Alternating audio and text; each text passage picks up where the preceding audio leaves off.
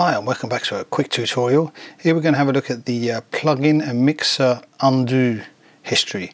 Now you know how to get the undo back from when you've been doing stuff here, but you have also an option for, like, if you're going into the mixer and you want to change some of the volumes here, change this one up there, this one up there, for example.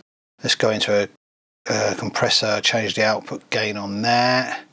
Let's go into an EQ and change that. Okay, now sometimes when you go to the undo history,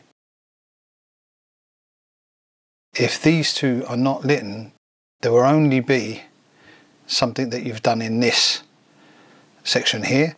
So if you have to go to the mixer and the plugin to get all the undo history of what you've done there, so then you see what I've done here.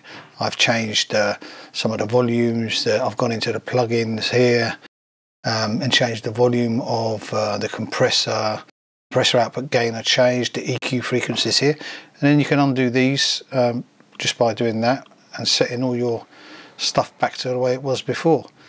So that's the way to find the undo history for the mixer and plugin functions. I hope that was useful for you. If it was, like, subscribe, and I will see you soon. Ciao.